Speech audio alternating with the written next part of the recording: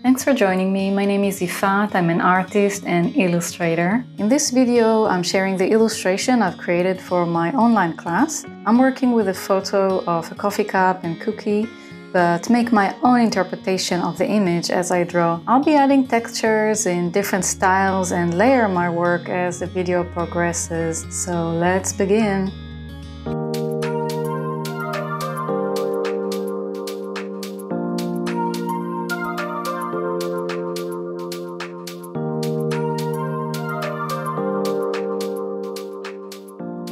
As you can see, my reference photo is all brown colors, but my illustration is turning out very bright and colorful. And that's the thing about illustration, you can really be very free with your color choices and, choose to make your image a lot different than the reference photo you're using. I'm using a watercolor brush, it's called Tamar and it comes with a Procreate 5.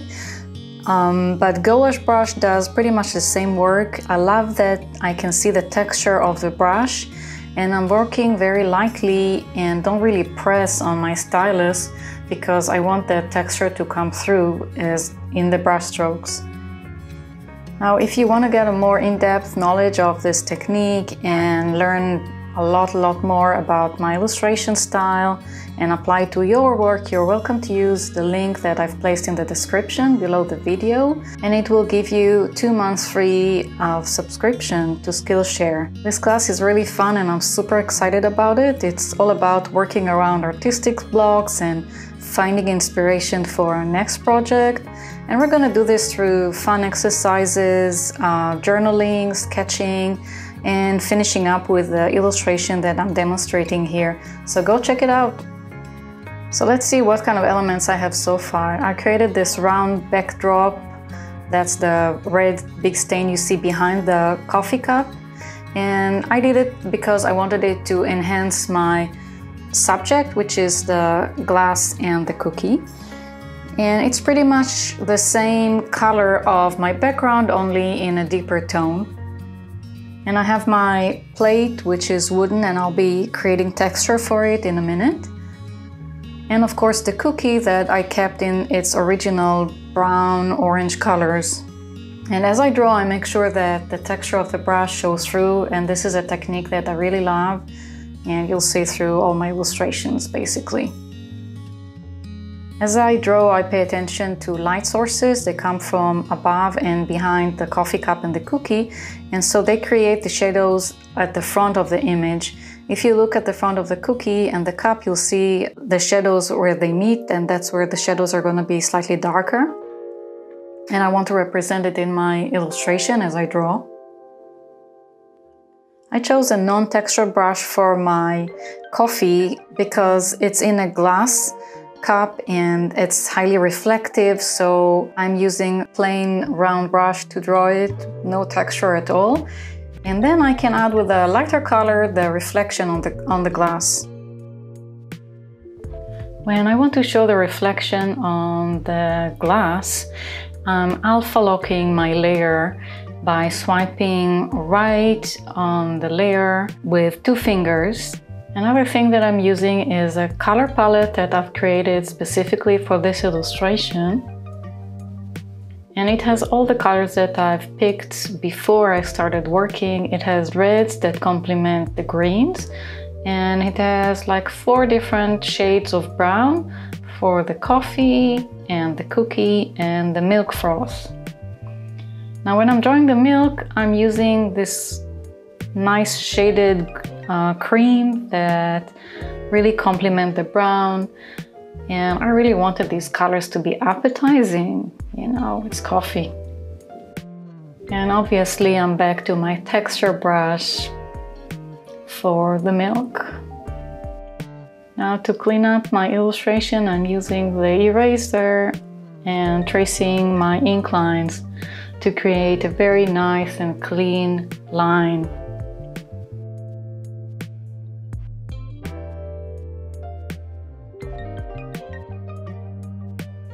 Before, as you can see, I was working with very nice line work that I created to kind of warm up my hand, but eventually I removed it from my illustration and drew new ink lines in white creamy color because I wanted the ink line to be kind of part of my texture. I have very rough texture behind the cup, and I wanted on top of the cup to draw very stylized lines in a smooth brush, and you know, that's an artistic choice. And so in this way the line work is contrasting the textures beneath it. So I'm using a lot of texture technique in this illustration, and one is the contrast between the rough brushwork and the fine lines. And so for the wood plate I decided to show the grains, and I really enjoyed, you know, tracing them kind of loosely with pen brush. And later on I made sure they're not exactly at the place they're supposed to be. They're kind of slightly shifting to the side because I think it creates more interesting illustration.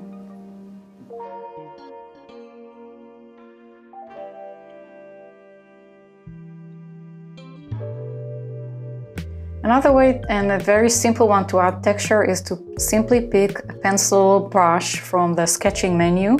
And that's what I'm doing. I'm using the 6B pencil and kind of drawing in texture in a dark green and a lighter green.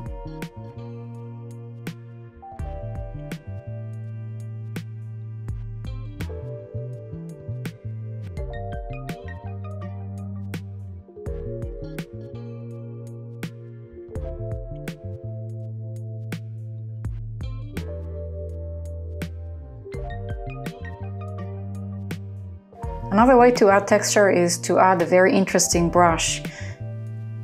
So I found one that looks like a rake, and it draws these very like parallel coarse lines, and I just like it, you know, and I used it to enhance the shadows underneath the cookie and the ones that kind of drop off the coffee cup.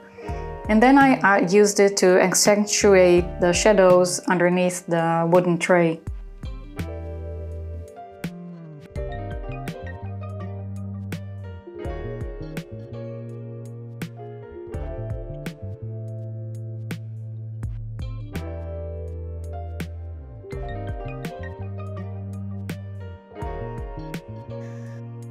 Another way to add elements to an illustration is to add them from your imagination, and this time I'm using coffee beans, and they relate to the theme of my work, which is coffee and cookie. And I think they're really fun. They're very freely hand-drawn.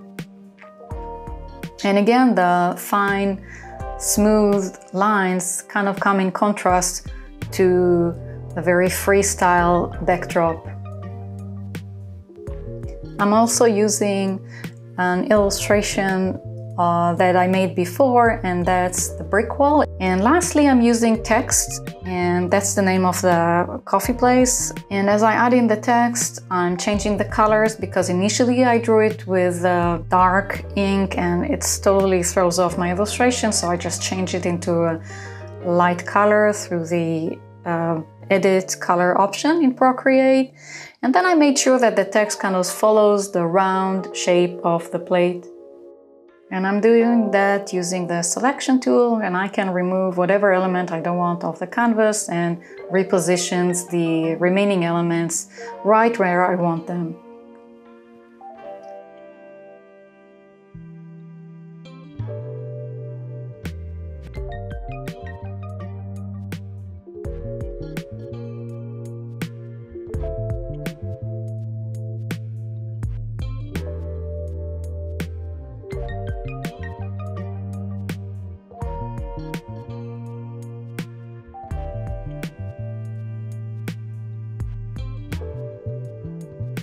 And here's what my final artwork looks like compared to my reference photo. I really hope you enjoyed this demonstration, and do go and check my referral link and get 2 free months on my course. And I'll see you in my next video. Bye for now.